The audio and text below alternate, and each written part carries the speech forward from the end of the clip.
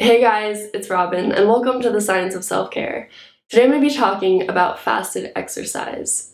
Fasted exercise is literally just exercising in a fasted state, meaning that you haven't eaten beforehand. Now this doesn't mean that you have to actively be fasting to practice fasted exercise, because we all naturally fast when we sleep. Our overnight fasts can easily last 10 to 12 hours depending on when we take our last bite in the evening to our first bite of breakfast the next morning. Those practicing intermittent fasting prolong this period, often by skipping breakfast. But even for those of us who are eating breakfast in the early morning, we'll still have undergone our longest fasting period overnight. Interestingly, this fasting period puts our body in a different hormonal state than when we've recently been fed. Our physiology changes in many complex ways before and after meals, and these are definitely things I would love to touch upon in future videos. But I really wanted to start with some biochemical fundamentals today and just talk about how generally our fasted state can be used to our advantage when exercising for optimal health.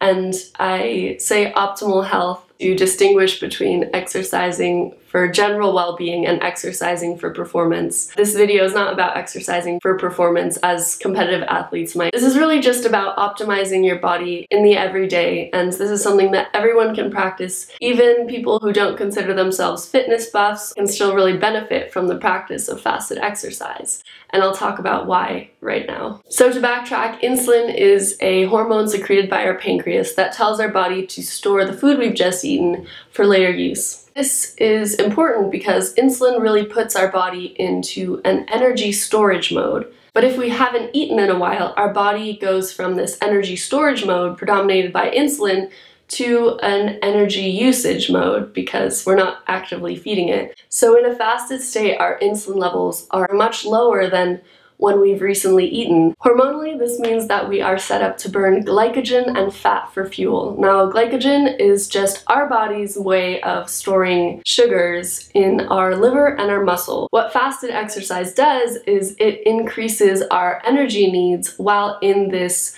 energy usage state.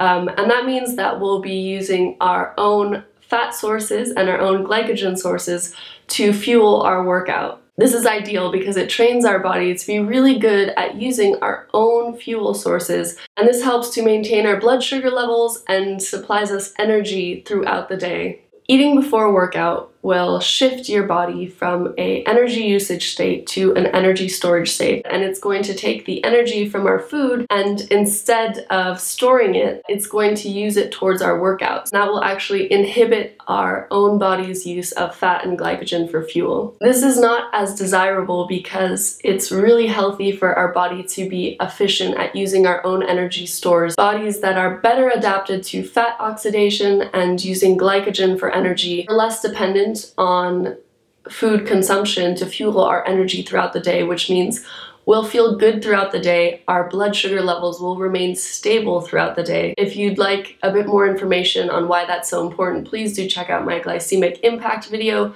There are many citations linked to that video talking about the importance of maintaining your blood sugar for overall health.